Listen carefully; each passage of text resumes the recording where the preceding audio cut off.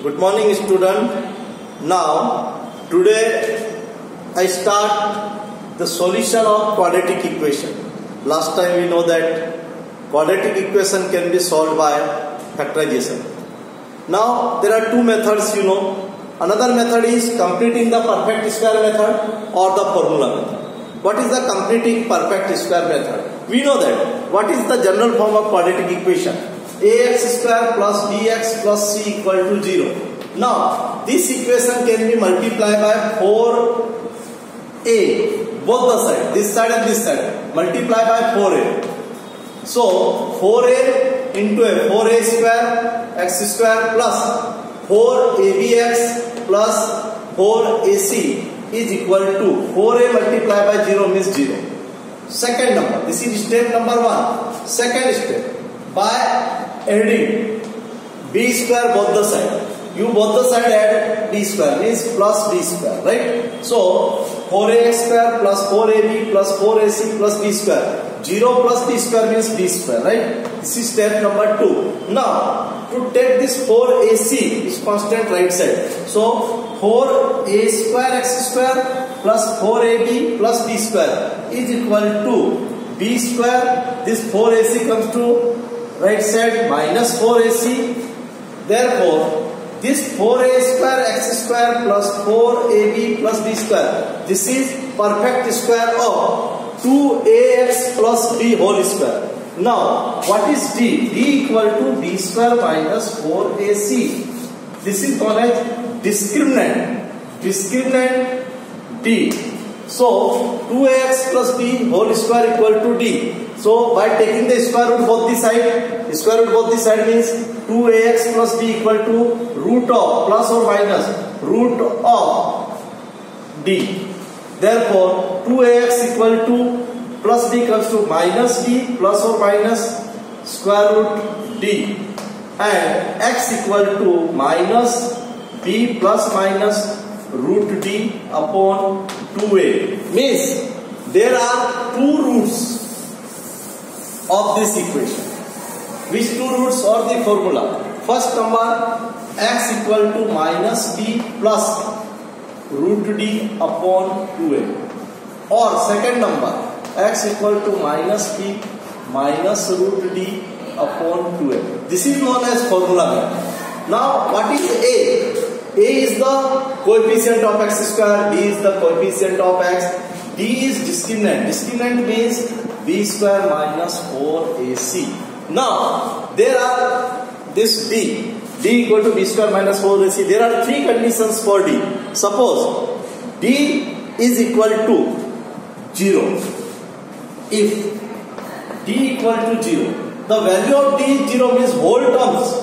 Therefore, x equal to minus b upon 2a, and that is known as perfect square, or roots are equal. Roots are equal. Both the roots are equal if d equal to 0.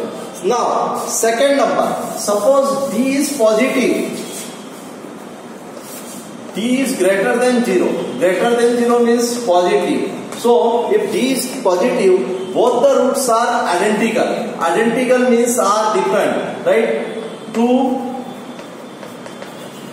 identical roots are formed. And these roots are x equal to minus b plus root d upon 2a, or x equal to minus b minus root 2a. And third number, this is second. Third number, if d is less than 0 means negative. So, if the value of d is negative, less than 0, it has no roots. Right? No roots are found. So, with the help of discriminant, we can decide that roots are equal or perfect square. Two identical roots means different roots or no roots. Now, by using this method, we can solve the exercise number 4.3. I solve one question today, and you see now the question number 1. In first question, there are two methods, right? First question, exercise number 4.3, question number 1. In first question, 2x square plus 7x plus 3 equal to 0. Now this is question number 1. Now suppose this question number 1, the sign is minus. Now you know that how we can solve this.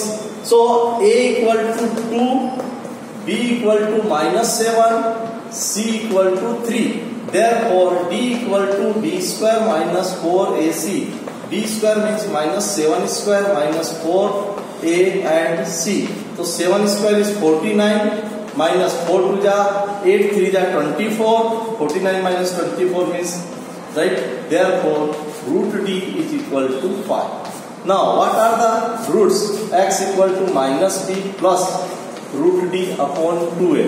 So x equal to minus, what is b? Minus 7 plus root d means 5 upon 2 into a means 2. So minus minus plus 7 plus 5 upon 4.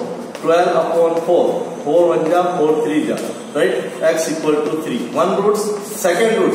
Only the sign is different. Minus b minus root d upon 2a. So minus 7 minus 5 upon 2 into minus minus plus 7 minus 5 upon 4 is equal to 2 upon 4 is equal to 1 upon 2. So x equal to 1 upon 2. Correct? So this is the method to find the roots, right, with the help of this equation, right? So today I solve this equation. Now next time I will explain you to make it perfect square and solve and get the answers. Okay, so write in your classwork, start exercise number 4.3.